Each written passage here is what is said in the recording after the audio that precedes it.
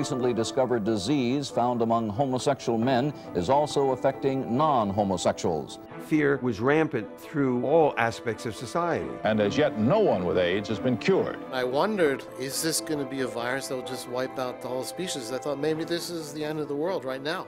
To think about a cure back in the early days wasn't even on the radar.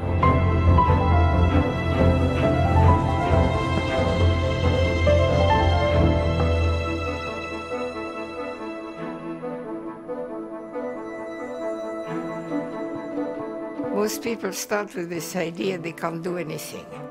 Because I am only a little guy, you know, I can't have an effect on public policy.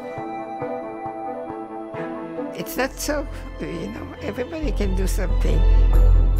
I was made so aware of this huge, loud silence regarding AIDS that I finally thought to myself, bitch, do something yourself.